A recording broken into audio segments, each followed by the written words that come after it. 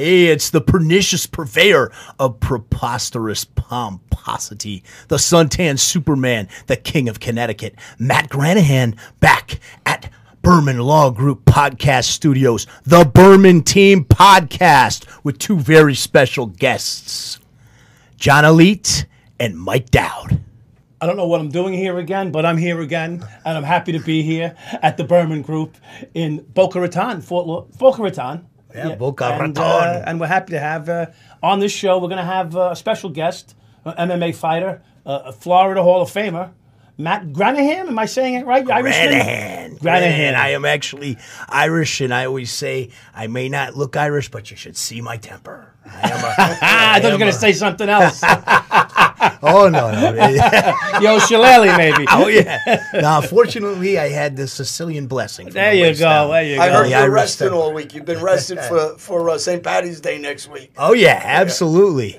I'm ready. I'm ready for St. Patrick's Day. I hope everybody else is as well. And it's great to be here with you guys. I'm ready to get this thing started, rock and roll. And we got a friend of ours in the grandstand, up-and-coming ball player from Florida, actually originally New York, our guy Ben. Ben Stacks. Ben. Great to see you, Ben. How you doing? Yeah, he's in the shadows. He's in the shadows. And we have our great staff here. Evan. All right, Evan's waving, giving a shout out. And his protege to be. What's your name again, sir? Gabriel. Gabriel's here nice. in the background. Nice. He's going to keep it all tight for us as the show progresses. So we're going to do some interesting things today. So everybody, let's look forward to it. Matt, just give a little background about yourself so people that don't know you, Sure. People like to call me the pernicious purveyor of preposterous pomposity. Oh, my God. It sounds like the BBB. Are you a BBB guy or the PPP? I'm a little bit of a troublemaker at times, a provocateur, if you will. I recently caused the divorce of the nature boy Ric Flair. Which we can talk a little bit about. Do you know Sunny Beach? Do you ever hear of a guy named Sunny Beach? Oh, yeah. Okay, I got a story. Sunny Beach, definitely. I want to hear that. Ric Flair was next door to me. Yeah. He had his gym when I had American Cowboy with my partner, Cam. And he actually went partners after that, Cam, with Terry. The Hulkster. Yes. With Hogs down in Ybor City. So we got a relationship, me and Rick, too. Nice. What'd you do to him? Well, we'll get into that. I know you guys need to cut to an ad real quick, but we'll get into that as the show progresses. Definitely.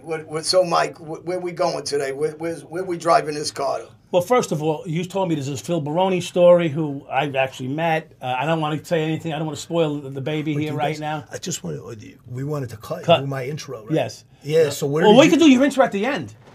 Oh, shit. You know what I mean? I didn't even think about that. Let's just keep flowing and bring your intro. You want to do that? You want to? Okay, good. Flowing. I was waiting on doing the intro. Yeah, I know you were. I know. That's why. Let's do your intro at the end. Because we're moving. Let's rock and roll. Am I right? Am I right, Evan? I agree. Beautiful. All right. Am I right, Junior? All right. I like that. All right, so here we are. Yes. Ready? Boom. Yeah, so I think you're going to talk about a little Phil Baroni story. You know Phil Baroni? I've known Phil for years. I managed Phil for a number of years.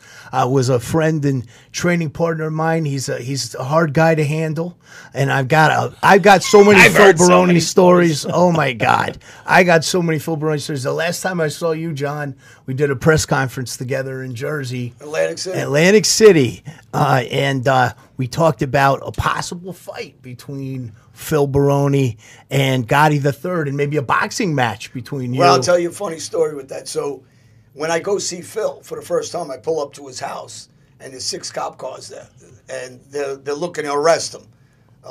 Everybody's petrified of him. And I pull up, and in the media, people turned it around and said I had a problem with somebody, and I called the police, some nonsense. And when I pull up... Wait, you were there to meet him for the first time? Me and Phil. I know you knew since Phil? He's a kid. Okay. You sound like you met him for the first time. No, he lived in my house, Okay. but I haven't seen him in a couple of years. Okay. He used to live with me as a kid. Oh, you raised him? Yeah, I know Phil very well. Okay. And the father. Oh, that's a different story. The father was a partner of mine on the street. He was a cop. And he was my partner. I heard of this guy, but go ahead. So when I pull up to Phil's house... In Nassau County. And we're setting up a fight, and, when pay-per-view came to talk to Matt and myself... This is at the time? This is, about a year? This was in August. This was back in August, right? So this past August? Yeah. Oh, because I saw a little skit come up on YouTube or FaceTime or Facebook or one of those things? Yeah, with the police? You were there with the police. Yeah, Did you yeah. call the police on Phil? Of course not. So, you know, they turned the story around there. Oh, is that what happened? The haters the haters got got you? you? The haters got you? for me and Phil.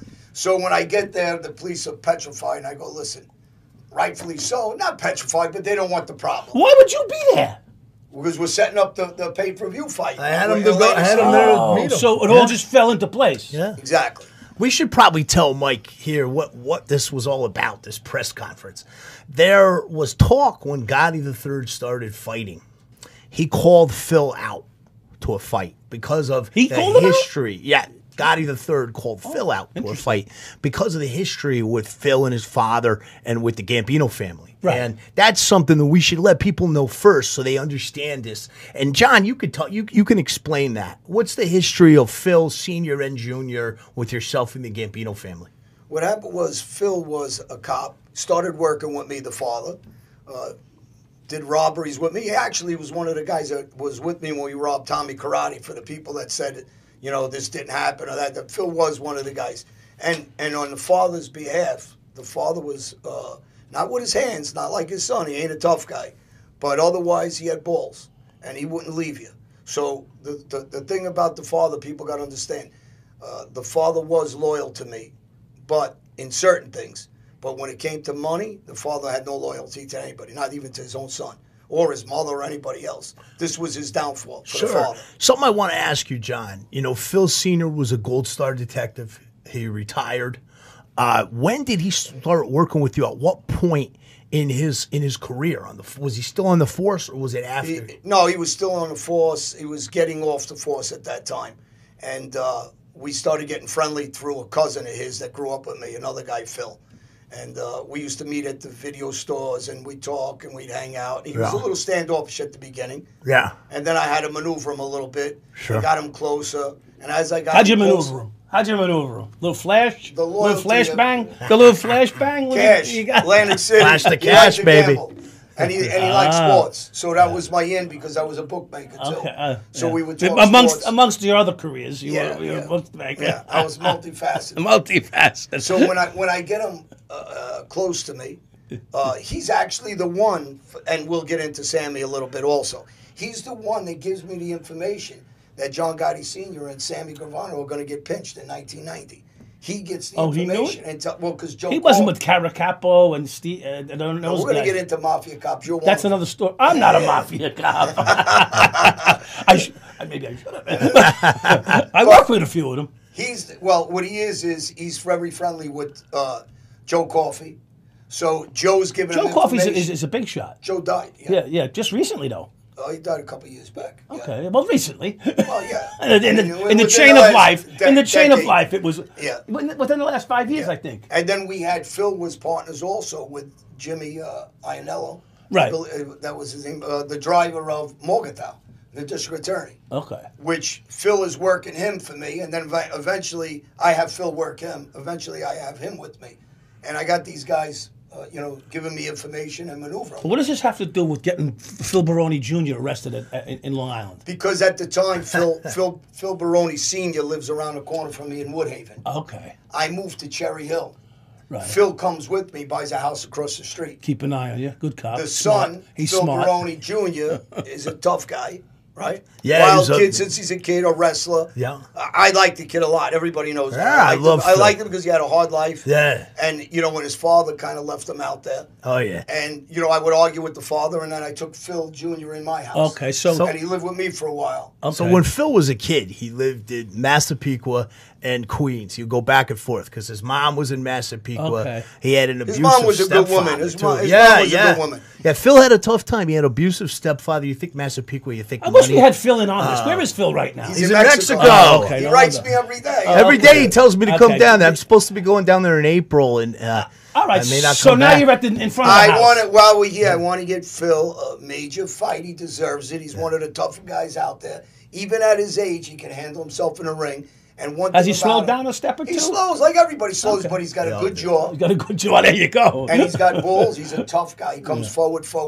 Let me so he's an explain. exciting fighter. You know that. Let me explain the difference. Gotti the Third, he's a tough kid, but his opponents have all been sponsored by Hunts. If you guys get the joke, you know that's an old joke. Tomato cans, baby. Yeah. So Phil Baroni has fought the very toughest, the very best.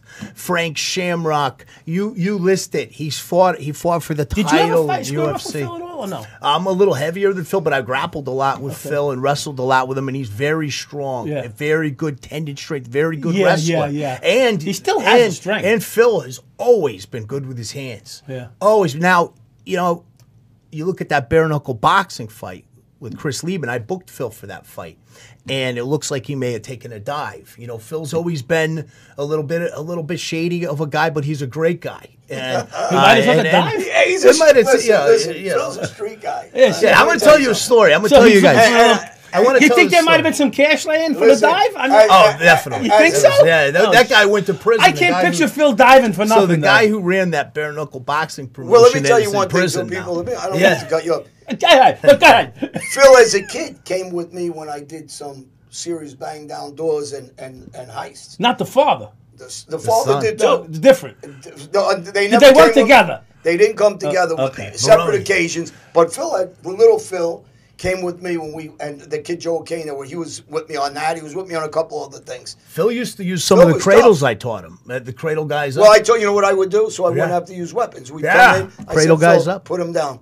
Take him down, tie him up, do this. If you know what a cradle is, Phil had know what really a good cradle is. cradles. Cradle guys up Yeah. and hold them, Yeah. so that you don't have to, you know. But the Bob? father would I come wrestled in. for an hour once. What was her name? What was half her Nelson, name? Yeah, what was that? half Nelson chicken wing. The father came in though with guns only. Yeah. He wasn't with his hands. Yeah. So Yeah. there's the difference in father. So and you're son. at the Nassau County. You call the police on Phil. Go ahead. Yeah. Because you know the Gotti people are calling you a rat. You're no good. You're a piece of shit. You called on Phil. Go ahead. So you put Phil in the police car. What happens next? Wait, let's get the story straight. I was sitting in a penitentiary in Brazil when Gotti was ratting. Oh, okay. get Let's that clear it. straight. Let's clear it out. But he only went there for lunch. All right, Yeah, lunchtime. Okay. But I want to get into somebody else, and we're going to implement them here because he had a big mouth. Phil Baroni was a professional, tough guy fighter. Right. And Gotti's kid is a tough kid, and he's a fighter, professional. These guys are out there fighting. They put a fight deal together. Me and Matt talked. An idiot, Sammy Gravano, who can't box a fruit basket. Sammy used to pay guys to let him beat him up. He used to go to a gym there where my uncle used to go, famous gym in New York, and Sammy used Gleason's, to grease yeah. the owners and let the guys hit him. He couldn't to call Sammy Gravano a scumbag is insulting to used condoms. Let me Oh, just really? say that. Okay. Well, he implemented himself in this. Yeah. Saying, because he tried to get some popularity out of what we were doing and all of our names and this and that. So he implements himself, we shouldn't be involved with people's kids. You fucking moron. They're professional fighters. It was a pay-per-view Right. offering. We sat down. We were trying to put the deal together between all of us and the people that approached us. So, he did a couple of videos and Sammy Gravano said, you don't ever talk about the family. First of all, this guy just wrecked the Gotti family. yeah, family. exactly. He put them in. His son's selling drugs. Exactly. Come on. He just uses it for content. Yeah. And there's a place up He the was selling street. drugs, Sammy, not the son. He blamed Whatever. it on The the son. whole. I want to ask. God bless. Speaking of Sammy Gravano, there's a place up the street here in Boca that we went and visited. Great guys over at Valuetainment. You're their top guest, and they just did this whole thing with Sammy Gravano and Michael Franzese. I want to ask you, what do you think about these? They're constantly glorifying this Sammy Gravano. Well, I tell everybody the problem is, and I just did something in Denmark about my friend Klaus, who was, one of the top gangsters in Europe, and we're still friends. We did time together in Brazil, and the glorification of these guys, they're not out doing work. Sammy used a gun once out of 19 murders. He keeps telling everybody what a tough guy he is, what a killer he is. They don't put themselves in harm's way. They come in a room with 6 guys or 7 guys, and they shoot a guy from the back of the head, and he never even did that. So, when people ask me, I say, talk specific. Sit across from me and let's talk about who did work. Because these guys didn't do any work. What's this have to do with Phil Baroni in the back of the patrol car in Nassau County? Well, it's all ties in because Sammy made interjected. a comment about he interjected himself. See, I got lost out in the woods here. Yeah. And Michael Franzese. And I'm pretty sharp. Michael Franzese, when he go, I don't watch that stuff, to be honest with you. I do my own thing and that's it. But Michael's an intelligent speaker. Very, very great host, So too. whatever went on in those shows with them going back and forth at each other. By the way, they put my picture up there and my name to help themselves get a little leverage. A lot of showmanship there. That was like WrestleMania there. The way they promoted Sammy's that. Too stupid. Michael will run circles. I still don't know why Phil why'd you have Phil arrested? I still don't understand. Why did you have Phil arrested? That's Sammy's team, and I guess the guys who were, putting out the fake news. Okay, like so why is he in the CNN. patrol car? Why is he I saw him! So he goes in the patrol car because he had a fight with the guy that he was living with next door. So that's what I wanted to know. And the guy was scared shit. And then when the police were there, they're scared to go in because Phil's a fucking tough they guy. know he's crazy. And they know it's going to take about 10 of them to take him down. Yeah. So when I show up, I says, relax, let me talk to him. He'll be a gentleman. He'll come out. Right. He's a good kid. He's just got a bad temper when someone fucks him over. Right. So he came out like a gentleman. And, the police were good to him. He went in, he got arrested. And then the fake news came out with all these guys. So, the jealousy of Phil, they're scared to fight Phil Baroni. Okay. And, kid's tough. I keep saying the same thing. At this age, he ain't a kid. He's in mid-40s. Right. And He's an older man. Yeah, he's got a lot of fight in him still. Yeah, So, he's an older man. And like I said, this would be great for Gotti III if Gotti III could beat him. But they're trying to protect the young man so much. And the other aspect of it is so many people don't know that the third is even fighting. Well, so this would be great to get him exposure, national exposure with a guy that's been on major shows for UFC, Pride with Phil Baroni. This kid is fighting, this Gotti III, he's fighting on these local shows for the same promotion, SESMA. And I can tell you right now, I know Sesma's Derek good friend, Panza, I talked to Derek Panza, who's this guy, and talked to Right. SESMA. They wanted this fight. His father, Gotti Jr., didn't want him to take Well, it. listen, as a father, you protect your son. So I understand that part, right? As a father, he's protecting his son. But there's a lot of fighters out there now that Phil could still fight. Sure. And he was in Mexico cleaning up there. He Yeah. fought a lot over there. And, so he still got fight in him. I watched him. Everybody loses that little bit of speed. But he makes it up with toughness, and he makes it Sure. up with punching power and technique. So he's still some guys that we can line him up with to fight. You want to hear a funny Go ahead. Phil Baroni Go ahead. story? Yeah, Now, this story kind of relates to Phil's past with you. And now most of us guys, we go to the gentlemen's clubs, and we have a long night. We have a fun night. And then the next day... We dump a grand. Exactly. We regret I it. don't go there. Yeah, I haven't done it in my life, but I know people that do. The next day we wake up and we regret all the money we've spent. Well, there's a little twist to that with this story. I've done a lot of coaching clinics with Phil for wrestling teams, high school wrestling teams, as well as he's got his Burma Water, as well as for MMA schools. And we had just finished a seminar clinic, and we went to the Gentlemen's Club in South Carolina. I won't say the name of the town when I tell you what happened. And we go in there, and the manager and the bouncer are both huge New York Badass Phil Baroni fans. The manager is from Kentucky, and he wants to get his picture taken with Phil, all this stuff. And we're going in there, and I'm enjoying myself. I have a couple young ladies, one on each knee, just enjoying the evening. And we've been in there for a little while, so our drinks are comped and everything. And so Phil comes over, and he grabs me by the shoulder and says, "Get out of here. We're getting out of here." And I'm like, "Hey, I'm enjoying myself, man." He goes, "No, go." So we start going towards the door, and he's got these big cargo shorts on, the ones like with all the pockets. And so we go to the door, and this girl's chasing after him, and she goes, "He robbed us. He robbed us." And so the bouncer, who's a huge fan of Phil, this kid was an amateur fighter from Kentucky, and he says, "What?" And he says, "He robbed us." She says, "Who?" "That guy." And the bouncer goes, "Get your stuff, young lady, and get out of here. You're done for the night. This is my friend. This is my guest." And Phil goes, "Oh yeah, thank you, bro. Thank you, bro." And we go out to the car, and he gets in. We get in the car, and he's pulling out these money bags. He's got party favor. He's got a lot of cash, and he robbed the girls. Went back. He was back doing whatever he was doing with them in the locker room, and he stole their money bags, and we left. And I always say, you know, typically you spend a lot of money as a guy at the strip club, but not when you're hanging out with the New York badass Phil Baroni. But on the thing about Phil, I'll tell you, and you know this. Yeah. First off, you've seen him fight, right? Yeah. He dances, he sings, he's cocky bastard, he's a good-looking kid, he's cocky. Great But robes. He's a crazy spender. He's like, you know, I don't want people to think that he's stealing the money for the money, because he really ain't. Yeah. He'll go next door now and buy the whole bar drinks. Right. Yeah. Those girls have to be victims of what he did. But if he was out with them, he'd buy him 10 bottles of champagne. He was crazy. That's why he got himself in trouble, because he just spent for everything. Yeah. So I have one little Phil Baroni story, but it's actually hilarious. So I go out one night with Mike and Alex, who are friends of ours, through another venue. Mike's a retired cop and Alex is a retired cop. And they want me to come out and they meet this guy, Phil Baroni, because I have a little bit of a celebrity thing, and Phil's got a little celebrity thing. So he wanted us to meet each other, say hello, have a conversation, and a nice dinner, a steak dinner, which... What's the name of your show again? Oh, the 7-5? Yeah, The 7-5. And you were on Spell it out. You were on Joe Rogan. Joe Rogan, yeah. And you were on Coco. Coco Diaz. And I've been around. I've been around. And you're on a really good show now, the Elite Show. Then the Elite Show is my favorite show. Yeah. Unless they do a TV series or my movie, I'll take that too.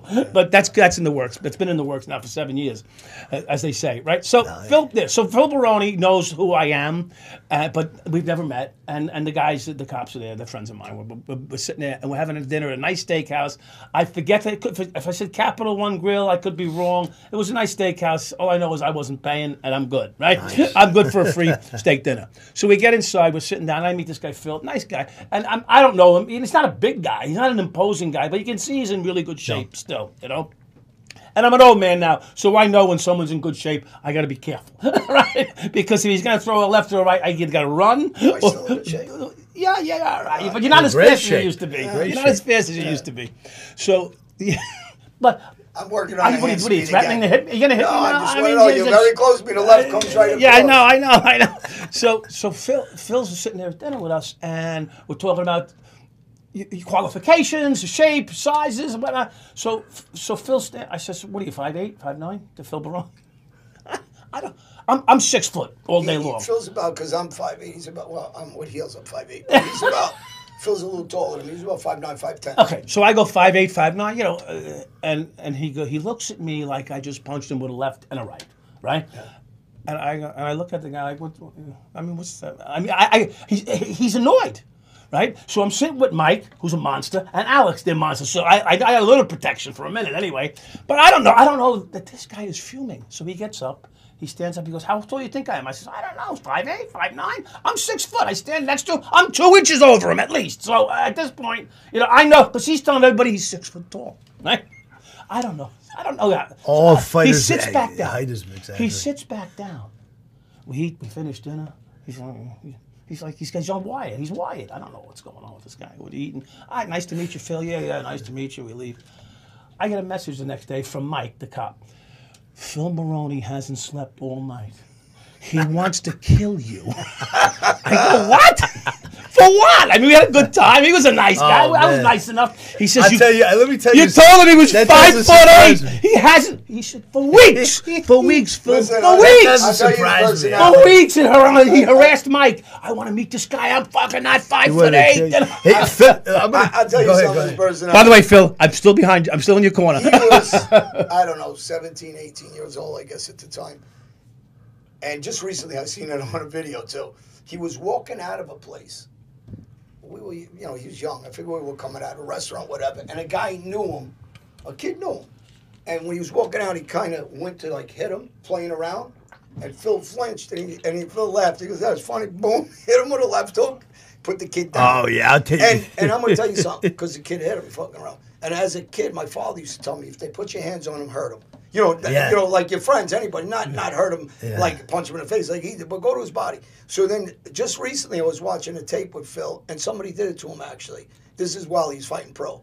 Somebody hit him to the body, a little playing around. You remember Phil dug into his ribs, and put him down. Oh, and yeah. I laughed. I says, well, the kid deserves it. Liver What does he get punch. Phil for Yeah. his stomach? You know, I'll he tell thought you, it was cute. So, I'll tell you a couple funny stories. So I was back in, I think it was Couple. 2015. We each get one. Come Yeah, on, yeah, Matt. but this is you'll love this. Oh, it's a combo. This is a comedy That's a combo. story. So 2015, I'm supposed to be tagging with Phil at this pro wrestling show in Vegas, right?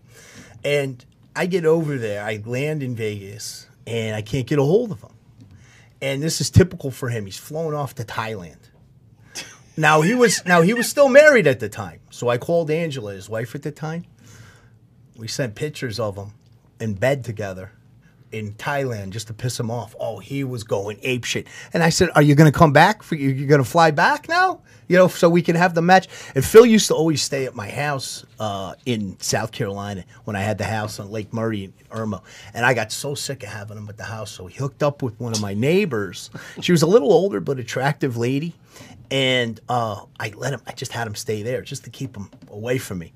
And I go over there. And he's yelling at her, and he's calling her, "You old hag, you old lady," and because she, whatever it was about. So yeah, he's entertaining guy. You're gonna take character. Hey, we got He's a 3/4 of the character. show about Phil Baroni here, and was Yeah. one other subject matter we wanted to talk about was you said something about his dad worked with you. Oh, would you Oh, ask me? I had a You asked me question. something. Yeah, I had a question, and I'll let you guys talk about this. So I was going to ask, with Mike Dowd's background and with law enforcement, Phil Baroni, Gold Star Detective, Phil Sr., and working with you, what do you think, Jan, are the similarities and differences between Mike Dowd and Phil Baroni Sr.? All right, so both guys in their situation, Mike all over East New York, Brownsville 7-5, had balls. Guys could say what they want. He walked in, doesn't matter if he did what he did was wrong or right. I'm not talking about that. I'm talking about having the balls to do what he did. Because he dealt with some dangerous guys, shook them down, robbed them, did different things that you could get killed like this. They're not guys that weren't dangerous. They were very dangerous. Phil, on the other hand, had balls also. When people say, you know, talk about Phil, I stick up for him in a lot of ways because you walk into, and we robbed Tommy Karate's drug spot. Yeah. Most guys don't want to do it. He had no qualms with it. Face up, we didn't go with masks, we didn't do anything. So when you get guys like these guys like that, they're tougher. And they got more balls than all the gangsters I was on the street with. So when people tell me about gangsters, I'll tell you about gangsters too. These guys are gangsters. These guys were doing serious things. The guys that I know from the street, 9/10 of them, I say the same thing, are frauds. They don't have no balls. They're not going to go. But Phil was, when he was on a job, he was, he was involved with narcotics. And he was, what is that called when he's a drug guy? And they're doing a drug bust. They're going Yeah, through undercover. doors. He's a UC. He's an undercover, Yeah. yeah. So he's used to going through that door, so there was no qualms with me. Now, with his hands, he wasn't a tough guy. Mike will fight with his hands. And I'll lose most of my fights, but I'll Well, fight. you'll fight. But I'll fight. Yes, yes. Yeah, I will the fight, Irish but thing. I will lose 'Cause most of them. But I'll do okay, 40-60, listen, 60-40. you guys know I grew up with a ton of Irish guys. The McBrides, the McGoverns, the Donahues. I grew up, and they all fight. Win or lose, the Clearys, Murchie, Tommy Murch. This kid was a tough guy. These guys fight. Whether win or lose, stupid or not, people say, this guy's fucking dumb. He's fighting 5 guys who got bats. But they fight. Irish gangsters are very tough, Very too. tough. Saudis. And now that it's St. Patty's Day, I want to say that because I do a lot of radio shows in Ireland. I talk about a professional fighter like John Duddy. These guys are serious guys. Jimmy Burke as a gangster, Goodfellas, tough guy. His son Frankie was a tough guy. Unfortunately, got killed young. So when I got involved with Irish gangsters, so Irish street guys, one thing they do is they have the pride to fight. Yeah. And when people say something different to me, I laugh. That's why I say I hate when someone goes by a nationality. Say, he's Italian and he's a gangster. Well, this guy's black and he's a tough guy too. Yeah. And don't give me that nonsense Yeah, yeah. about, this guy, because I grew up in those mixed neighborhoods. But the difference between Phil and Mike is Phil has no loyalty. And here's my biggest mistake as a kid. My father told me this. He said he doesn't take care of his own kid. Yeah. The dollar bill rules over his own kid. He let his mother wash toilets after I made him a multimillionaire, and he didn't take care of her. So what loyalty do you think he's going to have with you? And he's right. What was I thinking? Mike, on the other hand, he might not want to go in the pocket, the cheap bastard. I'm cheap. But he comes out with it. Yeah, no, He's I'm like cheap. this. I got to help him take his hand and go, come on, I'm Mike. cheap because I know how to live with the I'm nine kidding. means now. I'm All right, kidding. He's a gentleman. I got to monitor him. Otherwise, he's we crazy in different ways. we'd both be sleeping on a beach tonight if I didn't monitor this guy because he spends like it don't end. Who? You. Yeah, it goes. He spends like it doesn't end. I said, Johnny, we can't spend $800 a night. You got 2 nights worth of money. After that, it's over. You got holes. I don't even have a whole pair. I got shorts. I had to sell the other half. But He sold his pants on the way in here. as you know, they talk about mafia cops, Ippolito and Caracappa, whatever his name was. And, you know, I did a show on him with another guy, Frankie Pontillo, who's, you know, a street guy, gangster. His father did like 50-something years in prison. Sammy Cigarettes was a friend of mine, and I know him since I'm a kid. Used to hang around Tony Lee and Fat Andy and those guys. Anyway, when you talk about gang, these guys were serious guys. Like, when people want to, you know, the funny thing is, and another guy, Ricky Dion, that was a cop in Rhode Island, and guys in jail wouldn't talk to him. He's a big guy, tough guy, because he was a cop. But on the street, they deal with him. And they do business with him just like they do. And then they got this bullshit thing about, oh, he's a cop. Then what are you doing business with him on the street for? That actually leads me to this question, because one of the things, and I've talked to Larry Maz about this in this studio too. In Cosa Nostra, you're not supposed to talk to law enforcement, talk to the law. But if you look at the way the cartels do it in Mexico, they're interwoven with the federales. Oh yeah, and I mean, you would so the think mobsters here. Yeah, they are, but the rule, the quote unquote. Well, the rule is this: you got to go through your boss. Like when I was talking to Phil Gotti, the father knew about it. When I was getting information to help Jeannie Gotti and Johnny Kinnick with their case, I brought Phil. So, you know, to meet Jeannie and different guys in Villa Russo on 101st Avenue when we met in the Sallyport. So it's okay as long as they know of the guy. Sure, look at Whitey Bulger. They want to watch the guy. Whitey Bulger had a badge. Look at Greg Scarpa. You know, he had a badge. You know, he did work for the feds. Listen, most of that, we talked about the other day. When the mob was, I'm talking about Vito Genovese days, Lucky Luciano. These guys used to drop dimes on the other crews. Yeah. All the time. Here's where the prohibition days. When we talk about loyalty with the mob shit, the loyalty stuff that you guys talk about, there's no loyalty because I'll tell you what, the minute someone, here's one of the things that I fall down with the mob stuff that they talk about. So you got a mob guy and mob family. It's okay for the mob family to tell on another mob family, right? To the police. Yeah. All right. Now when a guy gets jammed up and he starts talking, he says to me, well, you shouldn't have talked. Or you shouldn't have said anything. Yeah. And you go, oh, it's only good for you to say something. But you robbed my house, you shoot my mother, and I can't say, I'm not allowed to call the police, though? Exactly. What the fuck you? Well, listen, I'm sitting in a penitentiary in Brazil, right? Yeah. The whole Bonanno family flips. The whole family. While I'm sitting there being loyal, leaving my family, my kids, and while I'm there, you know, who runs a Bureau of Prisons, jails is a Bureau of Prisons. Mm-hmm. Who moves you is the marshals. There's no reason federal police come into a fucking jail unless you're debriefing or they want to talk to you about ratting. Okay? So Gotti himself says in 1998, I believe, when he goes to see his father, the feds were in the room with him. What were they doing there with you? The father didn't want him there, but they okayed his visit because at that point, in my opinion, he was cooperating. Since then, because this would involve the marshals for that visit. This would involve the Bureau of Prisons, not the FBI. Exactly. So if the FBI is sitting there, you got the permission as an acting boss to see the boss, your father, and your father was disgusted. He says, what's this word, closure? But at that point, I believe he was an informant. But by 2005, he's an informant. There's no excuse. You sat down, you gave up Danny Marino, who couldn't get a bail because of you, and he ended up staying in prison because you were cooperating. Johnny Gams and different guys. Now, when you're cooperating against these guys, not only did they get stuck in jail and take pleas and go to jail, so with that nonsense, I did testify against somebody. Yeah, you did. They all took pleas. They all stayed in jail. But you opened up dozens of investigations against other guys, and other guys flipped when they went to them. Guys like whoever, Mikey Scars or this guy or that guy that were flipping, or guys, well, Mikey flipped before him, but other guys that flipped and started feeding information just like him because they knew he was in. So when you cannot flip that, and the problem with the mob is they're okay with certain guys ratting or certain guys sitting down. They're so weak, they don't even say, he's a fucking rat. Well, now, why don't they say it? Because of what reason? He's a rat. They know he's a rat. They chased him. It was all over the headlines. So when they try to switch and flip the script, when a guy like me sitting in a penitentiary and you're talking and you're ratting and you're sitting down with the feds and you got the FBI in the jail with you, there's no reason for that FBI to be in that room with you when you're sitting there to talk with your father. And the father knew that. He was disgusted. Of course. And he goes, do what you want, because he was very sick at the time he was dying.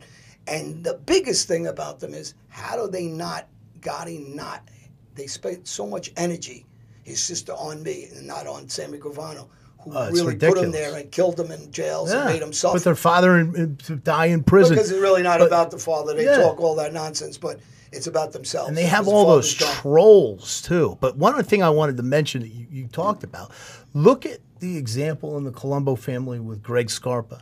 And they knew, the bosses knew that Greg Scarpa was an informant. They knew that he was with the feds. But they gave him dirty work to do because they knew he could get away with it. So it made sense to work with the government. Yeah. So what does it really mean then? Though? Yeah. Well, I take Lucky Luciano, very famous guy. Yeah. Do you know that at 17 years old he talked, he gave himself up and he was ratting with drugs, and he said, "Oh, I was only a kid at the time." What kind of fucking answer is that? So I say that anytime it's okay for them. People if it benefits, if it benefits them. Yeah. But there is no real loyalty for everybody. That's why I'm always talking about, if you want to be in the street, be aware that there is no loyalty to you. Yeah. The only loyalty you're going to have is your own personal family members, and even sometimes that. Oh, that's not always. That's not guaranteed. No, that's not guaranteed at all. So the loyalty, in life is about self-preservation. Right. Anybody, unless you're in the Marines or the Army, where guys are dying for each other. In the hole. You're in the foxhole with each other. Yeah. My friends like Brian Basho, I always talk about, or Lance. These guys were military, tough guys. Marines, JD. These guys put their lives out there and saved people's lives. And guys were, these guys are. Have you spoken to your friends about this Ukraine thing going on, and what's going on? I mean, you're Ukrainian, right? I'm Albanian. He's Albanian. Sounds the same. It rhymes. It sounds the same. Listen, you want to talk about? Rhymes. I give a quick overview of this. Go ahead. We want to hear it. This is about. That's enough. This is about resetting the global economy with this bullshit about the United States. Our president, unfortunately, I don't want him to be mine, Joe Biden, has destroyed this country in a year. Yeah. He made deals with Ukraine a couple of years prior to this war. Correct. We remember that? They pushed this agenda. They're not part of NATO. I'm sorry for the people, just like I was very sorry for our country, Albania and Kosovo, and the things we went through. Right. And nobody helped us for a long time before everybody was butchered. Those children and those women and those people that are sacrificing, I do feel bad for. But we're not getting the whole story, because we've seen so much fake news with BLM that it wasn't violent. They ain't burning anything down. That was George Soros that backed it. And people acting like they're naive. We've seen what happened with the pandemic. So now we know we cannot trust our media anymore. We're like any third world country of propaganda. And everybody's after Putin right now. This is the problem. But they're not talking about chemical warfare that's on different properties in Ukraine. Why not? Why are we talking about oil shortages when we have no oil shortage? There's no oil shortage. Why are we talking about doing business with Iran? Why is Russia brokering that deal with the Iran nuclear program? Why are we talking about doing business with Venezuela when you said they were our enemy? Why are you sending $4 billion to Iran with Obama? And if you look at Obama years ago, he got caught on a hot mic. So they've been after fucking with Putin for a long time. Right. So we're not getting the true story. No, they're working with Putin. They're working with him. And it doesn't mean that I don't sympathize with those people in Ukraine that are dying. Yeah, no, that's But I don't sympathize. It's a tragedy to look at that. I don't sympathize with the governments. The governments are full of shit. John, let me say. And I think the only president, and we all know who I'm going to say, is the only one that actually loved America, cared about America, didn't make a dime. Lost money. He lost billions. When guys like Obama come into office, and he's worth $1 billion now. How did that happen on a $400,000 salary? Yeah, no, so I'll tell you the this is the problem. People are so... You're going to get us banned, John. Would you stop? You're going to get us fucking shadow banned. When they say, and they con the public that are naive or don't understand politics, and they say, well, will you be willing to pay $5 a gallon for gas? Well, I would for the Ukrainian people. This is the United States, again, diverting what's going on in this country. They're all trying to stay rich, and I don't know any kid from my neighborhood that comes from the hood that can afford an electric car. Exactly. And then on top of that, those cars are 50, 60, 70,000. Then you got to have stations. Yeah. But how are these fucking people in my neighborhood going to afford this? And then we're dependent on communist China because they own 2/3 of the minerals in the Congo. I thought Biden's son owns a third of the fucking so Congo. Let's stop the bullshit with this United States fucking propaganda. We can't even believe what we hear on the news anymore. And I'll tell you, John, I can sum it up this way, and it's a great way to dissect the word. You use the word politics. And Larry Mazza said that when he was in this studio. Let's break down the word. Poly means many, and ticks are blood-sucking insects. Politics. Oh, very good. I like that. Do you see what Biden has done to this country in a year? You know how unsafe the world is? No, here's what I want to know, John. Give me a minute. All right, 1 minute. I want to know, and listen, we were born Democrats. Were you born a Democrat? Everybody was middle of the road before. Right. I was now born it's a all the way Democrat. to the left. It's Well, and I'm not against Democrat Either people. am I. I like Joe Manchin. What I want to know is where's those 38%? Tulsi Gabbard. Show me that. See, I see these polls, Matt. I see these polls. Yeah. Well, I'm telling you. It says what it is. 38% of the country 38%. agrees with this guy. It was just like the other election. Can you show me one? Yeah, they vote 10 times. One guy. I'll Then tell you. tell me who he is. 10 And times they vote Well, like the she. election. I want to know who or she is. Not to get too political, but it's Women's I just wanna know. International Women's Month, and the Democrats had a great candidate in this last election was Tulsi Gabbard. Oh, yeah, she's Yeah. great. She's They attacked her. fantastic. They attacked and her. They drummed her out of the party. And the Democrats, just to say my 2 cents, Democrats used to be the party of the working people, unions, helping people and with medical whatever. Now they've gone so far out there. Yeah, well, they're a communist to the It's left. crazy. Yeah, but also with all this stuff of trying to get people canceled. Well, look at that big Yeah, bird in New York, that dummy, de Blasio. Look Big at bird. He's a Pepe Marxist. Le And Pew. admitted he's a Marxist. Last year they got Pepe Le Pew canceled, the cartoon character. Yeah, it's Come just on. crazy. Well, it's, people are so weak to put up with this, but the parents are fighting back now. Yeah. But I want to tell you one thing because you brought up Women's Month, and hopefully Victoria comes on and on my show, and Well, maybe she'll pop in. She's an attorney here. Maybe she'll pop in or at the call Berman in. Group. She's in Dominican Republic right but now. she's Yeah, one I of the interviewed her. attorneys. Yeah, and she's also in Sports Illustrated. yeah, Is that great correct? announcement to make. She was our last guest here in the studio. What's her full name? And, Victoria what? Victoria Vesh. Her dad is actually Italian from the Bronx. Her Oh, mom is interesting. southern from North Carolina.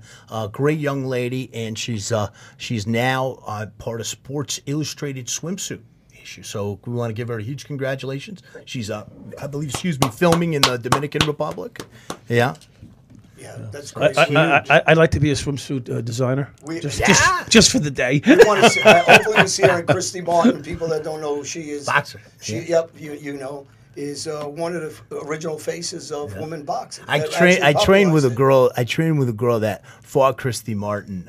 Her name was Christine Rocket Robinson. If you watch, she fought Christy Martin. She fought Layla Ali. Everybody forgets about. If you want to get Rocket on, I'd love to get her on your show. She's a great boxer, big, heavy-handed. And when I used to train with boxers, I used to train in what we called shoot boxing. Like take them down, they box me, and I defend and shoot for the legs, tie them up. And she's a great female boxer. She trained some female fighters that I was coaching back 10, 12 years ago. Was she at the Salt Shack? Christine Rocket Robinson. Ben, hey Ben, was she at the Salt Shack last night? This is Christine Rocket Robinson. Was She might be. Was she at the She Salt might have Shack? been. You brought us to the Salt Shack last night, right? She was a great boxer, Rocket Robinson. Yeah. She fought Christy I Martin. got to tell you something. I got to go back to the. She might have been. I got to go back to politics for a second. I got to finish with politics. Oh, here, because he's got a bug in his ass. He's got to I- go. I- It is your because you know show. why? It is your show. I'm gonna tell All you right. why. Right now. We're going to move it over to Matt. My show is about uniting people, not dividing That's people. true. Yes. Yeah. That's right. I don't like how they try to con people and Oh, cause yeah. the BLM division. Sure. Yet, if you cared about black lives, Spanish lives, any life that doesn't Asian have money, lives. I got middle one- class down, I got how one can for they you that- afford gas prices? Of at course, and- 6, and 7, wait. 8, 9, and they're going to keep going. And now Biden's new excuses. That's why they wanted the war. To blame Putin Exactly. that our gas prices are up, what has nothing I to got do with one it. for you guys. I got one for you guys. Well, how about food prices? I got one for you How guys. about- Food. I can't. I want to know who's buying lunch. Go ahead, tell me. Guys, I got Fuck one food for prices. you. I want to know who's buying Listen to lunch. this. He is. This was kind of. I'll get you. This will kind of sum it up, You guys. sure? This Because will I'll hold you to your word. This will kind of. This will kind of Drink sum it Cristal up. at lunch. Yeah, I don't keep drink, filling but you I'll up try on it. water, so you. But let me. So let me ask you guys this. You mentioned BLM, and everybody can agree that Black Lives Matter, right? Okay. And you mentioned the wars in international politics. Well, let's think about this, okay? Hillary Clinton, when she was Secretary of State, she had Gaddafi whacked. This is in the Libya. criminal. Listen, She's the she had- head well, listen gangster. to this, Mike. She's the head Listen to gangster. this, Mike. Yeah, listen. She's the head gangster. Listen to this. Absolutely. Straight up. She had Gaddafi whacked in Libya. Okay, that was the most stable state in the Middle East. Yeah. But listen to this. After she had him taken out, Libya became a failed state. Right. And you know what the bedrock of their economy is? Black African slavery. Black Africans are sold every day in open slave markets in Libya in 2022. So you want to say Black Lives Matter? You want to say we care about people in the world? Everybody talking about Ukraine. What about Libya? What about what Hillary Clinton did to create that, our own country did to create that situation in Libya? So it's all a con. You know, it's all a work. Obama's from Chicago. He did nothing for the inner cities. He did nothing for school, universities, and black colleges. Trump had to do it. And he gave 10 years through Tim Scott in his program. And I got to give hats off to Tim Scott because he's talking about education. When these people are trying to hold the middle class down, nice guy, and they're trying to keep the lower class in the sewer, they don't care about black lives. They don't care about Spanish. They only care about the top 1%.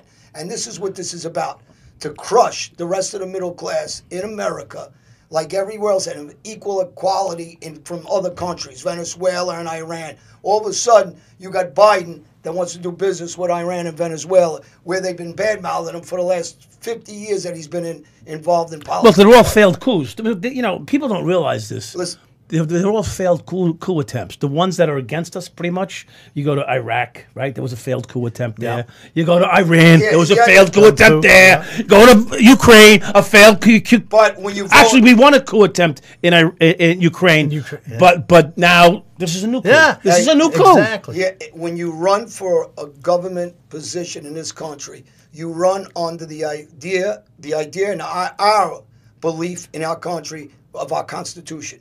When it doesn't say anywhere in there where we have to look out for Iran before the United States. Sure. Because you want to send $4 billion. Why don't you send $4 billion to the inner city of Chicago so those kids stop killing each other? You do nothing about it. Why don't you do something about Brownsville, Brooklyn? Why don't you do something about Camden, New Jersey? Hey, John. Why don't you do something with 2 million people, Baltimore, Maryland, 2 million people Detroit. fled Ukraine. 2 million people crossed into Texas and Arizona this year. Do you know how many people died in Ukraine right now, civilians? They say around 500. Let's triple that number and say it's 1,500. Do you know how many by opening our border, our war on opioids? There's 150,000 kids that are going to die this year from opioids. Absolutely. Think about those numbers. And we have the Berman Group to represent those same people want to put walls around their houses, but they won't put a wall around Texas, Arizona, around Mexico, right, to stop this. But they want to go to Ukraine and tell us we're going to fight that war. We're going to help them. How about helping everybody that's dying here? They talk 150,000. And again, I feel bad for Yeah, they speak Ukraine. nonstop now. It's a word propaganda. It was nonstop for 2 years. Well, this is the new. And now this is the new diversion. And what they do is it's very easy to manipulate the minuscule-minded miscreants, I say, and not most people are good people. Hey, that's most a people word. Miscreants, that's a long. Yeah, it's an educated he word. He stole that from me. It's an educated word. He stole that from me. I used to say that on my instead old of saying podcast. punk, they say miscreant. It sounds educated. Exactly. Exactly. I don't mean punk, you know. But think punk. about Not Chicago. jail punk. That's how what many jail people punk. die every weekend in Chicago and Detroit? Different punk. And There's a lot of all you're different punks. hearing 24/7 on the news now is Ukraine. But There's like 10 wars going on in the actually world, believe? and that's all you're hearing. Who can believe the media? Yeah. This is the problem. Even if you're conning the people in this country, you're not conning the people around the world. They lost respect for us because of the bullshit that they see. So the way we see the bullshit that they attack Trump, we know what that. It doesn't matter. They attack him on every front, nonstop for years because they're afraid of him. Are you excited? So when they do it to him, now Putin's their new target. Are you a little excited, Johnny? No one, because so many kids' lives are you all being gassed ruined. up here. I'm gassed up. Yeah, because you're ready. Everybody. If they gave us guns, Let me change the if they subject. gave us guns, what would you do? Would you go in? If it was legal, Yeah, go where? legit, wherever, to fight for this country? No, to fight. I want to say the right fight. Fight for this country in here. No, I wouldn't fight for this government. No. No, I hate this government Because too. Yeah. 9/10 of them are corrupt now. Yeah. And they're not like Donald Trump, Right. who is just a true American, whether they like him or not. Is arrogant. He loves Do you remember America. the picture? And people are trying to say, you know what? Because he's not for this bullshit. Yeah. You know, Well, let me tell you too. Donald Trump was the only president since Eisenhower who talked about the military-industrial complex. Yeah. The only Yeah, president. Yeah, he left it in peace. Exactly. The world's ready to explode because of these people. He dealt with construction in New York. He knew how to deal with He's people. a businessman. He knows BS when he sees Here's it. here's my simple-minded And he take. talks straight. He has no favors. The rest of these politicians have favors. Here's my They all over the simple-minded world. Brooklyn cop take on this, okay? Trump fucked everything up. He walked in and fucked up their game. Yeah, 100%. Whether you like it or Exposed not. their game. Whether you like it or Of course, not. that's why they That's hate why him. we went to that G7 or G8 meeting. They wouldn't even talk to him. When they were talking, they were yelling at him like, Do you don't understand. You're telling us we can't drill because of the Green Deal, yet every country's drilling. So how does that make sense? What idiot's buying that? And then you got John Kerry, the guy who lied and said he was on a U-boat during the war. He's flying all over the place on a private jet. Never mind that. Never mind tell that. me you care about U-boat green, shit. but you're flying all Never over mind the the U-boat. We're talking about The green they care about is the You guys Dowd. ain't even listening to me anymore. What the fuck? I'm gonna leave. We You know, X out. that U-boat. Never mind the U-boats. I'm sure it got me confused. He went over to Iraq and Iran and spoke to these people while Trump was president and said, "Chill out. We're gonna get him out." Remember this? Am I wrong? Am I telling something wrong? You got Buttigieg, that imbecile's head of transportation, and he says, well, if you got to spend $9 a gallon, whatever he said, that's okay. Yeah, you filthy rich bastard. How about the guys from my neighborhood don't make $20,000 a year? Yeah, tell him to ask his husband. Food on the table when What about people Tell that Buddha just ask his drive, husband for some money. that drive for part of their jobs? The cost of gas makes it so they don't even want trucks? to work Well, I mean, you're a anymore. truck driver. Yeah. You don't want to Any drive kind food of delivery costs? drive. Yeah. Oh, believe me, the cost of food is almost doubled. All right, It's almost doubled. We went all the way off. To Well, I want to end it on a different note, and I just one word, and that word is woo. I caused a little bit of stir with the nature boy Ric Flair, and I want to address that because you brought it up at the top of the show, and it relates here to TBT and the Berman team.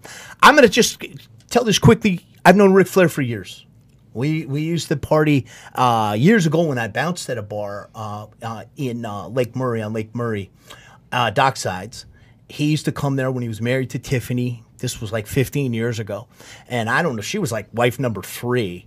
And he used to go there and drown his sorrows because he was having all these problems with Tiffany. Tiffany was so snotty. She was a trainer at my old gym, and she would just never look at you. And I tried to give Rick advice back then, but the king doesn't give advice because wise men don't need it and fools never heed it. I was trying to tell him, look out for these gold diggers. Well, you fast forward to now. I reached out to Rick to be on the show here. With us? With us. He would have been in this room if this didn't happen. And I got to explain what happened here, clear this up, because this has been all over the media. So I reached out to the Nature Boy about being here and the Berman team. And he and I, around 2015, there was this beautiful girl, Mexican-Lebanese combination, killer body, beautiful girl that I had with me on Rick's boat in Lake Lanier in Georgia. We stayed with him and Wendy when he and Wendy were first getting together. And he said, man, you got any pictures or any videos? You know that girl you were with? He goes, send them to me, man. He goes, come on, send them to the Nature Boy. So I said, no, we're not together, but I was with my beautiful Venezuelan girl, Gloria Diferente, and I had a lovely Dominican that I met when I was flying out to California back in November to do the follow-up on my book, Rough and Tumble, which you can buy at erikpaulson.com, the definitive history of MMA and pro wrestling. And as I was flying, I met this beautiful Dominican woman. She was, you want to talk about voluptuous. And she sent... I'm going to wipe my chin. She sent me some videos of herself. She wanted to, sent me some videos of herself, some private videos. I've never heard of that. And she was giving herself some pleasure. So I, of course, sent him to the Nage. And he says, oh, man, this is spectacular. Well, then, later that afternoon, I get a phone call, and I was real busy. And he goes, man, you got to call Wendy, and you got to let her know. Those videos, you meant to send them to your friend, right? Your other friend, not to me. And I said, okay, whatever. So I was busy. I kind of put it out of my mind. And then later that night, Matt, all in caps, kill yourself. You never called Wendy. You're causing me so much trouble, you bastard. And then his next message was, oh, those girls you send me those videos of, they don't stack up to Wendy. So obviously she was looking at his phone. Here we go. So I am a personality. Also personality on the Hannibal TV. So when I found out that they were splitting up, I made it a little story about it, little videos. So then the next Not thing, a naked one with. no, just kind of letting people know and hiding his number, of course. And then I reached out to Wendy. They were in Rosemary Beach on the west side. Sent her a picture of myself in the pool. She and I are flirting back and forth. She says, he's unbearable. Maybe he come for some mimosas, whatever. She turns around, sends that to him. And then I get a message that night of Rick with my picture. And he's threatening me. He's gonna find me. He's gonna find where I live. And I said, Rick, I wish you nothing but the best, you and Wendy. He said, why don't you send her a picture of your little prick? And I said, well, I can't fit it in the long wide angle lens. So then, I wished him the best, and he's F you, all this. Yeah. So we made another story about it. So a couple days later, I get a phone call, private number. And I happened to, You thought it was your probation officer, I know. Exactly. So I pick it up. Never know. It's Rick. He says, this is Rick. Ooh. He said, you son of a bitch. He says, this is your last warning. If you go near Rosemary, I'm going to hunt you down. And I said, calm down, Rick. I said, it's cool. It's all good. I said, I'm just joking. I'm just playing around, joking with her. He goes, a joke is when everyone's laughing. And I'm not laughing. Oh, wow. So I made a big story about it. And I went on a wrestling show and confronted his late son, Reed Flair's best friend and protege. Reed was a great amateur wrestler. And I had to take my coat off and just give the little boy a lesson. Choked him out, slapped him in the figure 4. And I got on the mic and I said, Rick, I stole your woman, and I stole your hold.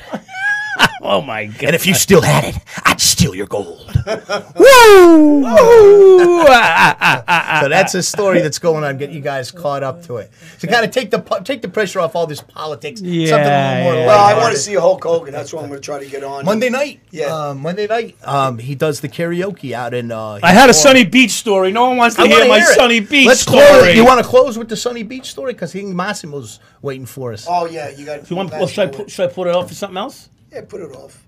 I can put it off. Put it on the Massimo's. Yeah. Nah, you whet everybody's appetite. Why don't you want to close? Oh, we want them to watch the next one. Yeah. You'll hear the Sunny Beach story on the next one. Everybody, if you're looking for me, True John Alite on Instagram, my website, johnalite.com. And anybody who wants any bats that we sign, they're on my website. Reach out to us. My books, Mafia International. I have 5 books on the site. You guys can go on there, pictures, photos, and we have new cigars coming out. The Elite cigar and wine, hopefully, in the near future. The Mike Dowd, anywhere. Yeah, just you can check me out on Facebook, Matthew J. Granahan. Like I said, I may not look Irish, but you should see my temper. Or on Instagram, king.of.connecticut, spelled out. That big temper. Hit the subscribe button if you like the show. And we have his tongue is several huge. good guests in the next couple of weeks coming on, everybody. Everybody have a great weekend. And God bless me with the Ukrainian people, the Russian people, and the end to the war. Thank you, everybody. Thank you.